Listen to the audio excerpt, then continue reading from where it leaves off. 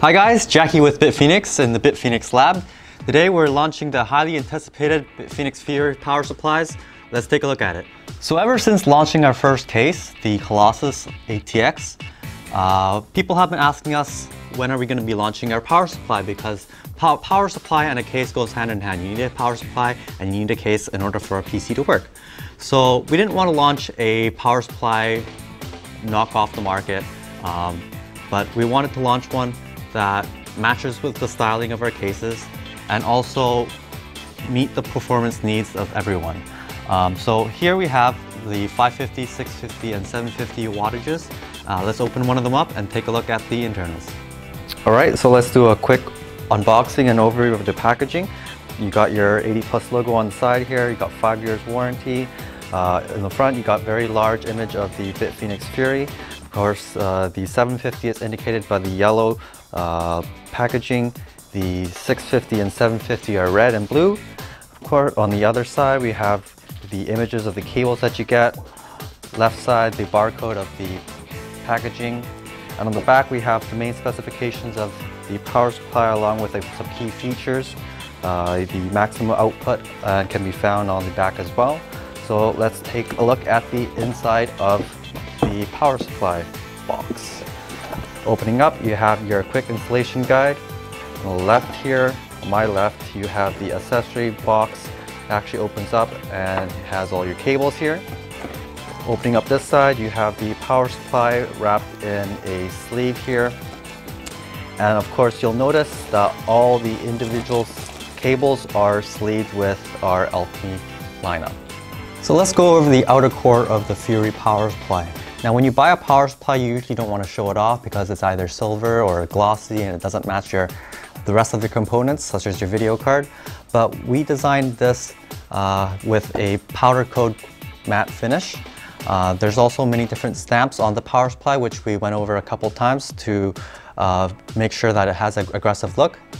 Both sides of the power supply, we actually have an aluminum finish here. This is like a blade design on both sides of the power supply. The grill itself here has a stamped BitFenix logo. On the opposite side, we also have a stamped BitFenix logo. So whichever way you orient your power supply, it'll also look good as well. So let's take a look at the second part of the power supply, which is the cabling part.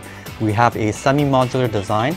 The only attached cable is the 24-pin and the rest are modular. Now what's great about the sleeve cables here is that we're using the Alchemy sleeve cables, which you know for the extensions. People wanted to put the extensions on directly to the power supply. And what's great about that is that you don't have to open up the power supply to void your warranty and also take a lot of your time to sleeve the cables individually. Also, that they don't have heat shrink on them so that they actually bend easier inside your case, and the rest of the cable is very easy to bend as well. So not only that we focus on the design of the power supply, we also focus on the performance and the efficiency and the reliability of the power supply. Let's start off with the 80+ volt efficiency. We have 90% efficiency at half load. So if you're using a 750 watt power supply at 325 load, you have 90% efficiency, and this is great for lowering your power bill. Next, we have Japanese capacitors. This ensures your reliability of the power supply. Now moving along, we have the 135mm fan for intake on the power supply. And this means that you have longer longevity of the fan for efficient cooling. Of course, fluid dynamic bearing means that the fan can last over 100,000 hours on continuous operations. Single rail power management. This is a lot better than multi-rail in my opinion, because you don't have to calculate the amperages for each video card or power or CPU that you're using.